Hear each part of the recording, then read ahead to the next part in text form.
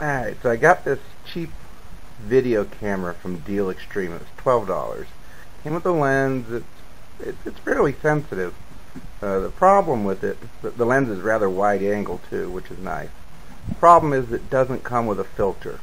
So I went on eBay and I got this IR block filter and hot glued it to the end of the lens. And that really helped the daylight image a lot, made a nice pretty color daylight image. The problem is the lens is such a wide angle lens, it suffers from a lot of off-axis aberrations out in the corner of the video screen. It gets really, really ugly. So to solve that, we have put what I'm going to call a sub-aperture mask. It's not a pinhole, it's just a hole. It's larger than a pinhole. It's not working like a pinhole. But I put it back on the lens closest to the imager, and it seems to really clean things up a lot.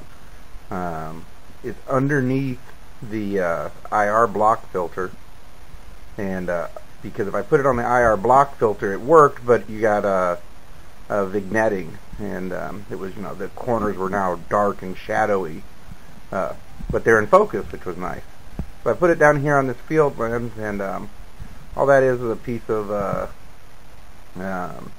copper-colored pinstripe material. Basically, it's an adhesive backed copper, and I punched a little hole in it, and then stuck it down there on the lens and stuck it in place with the adhesive that was on it, and we'll see what that does for us.